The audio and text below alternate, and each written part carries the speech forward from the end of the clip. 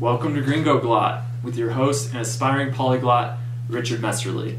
The term gringo has become almost synonymous with a monolinguist, meaning someone that only speaks their mother tongue.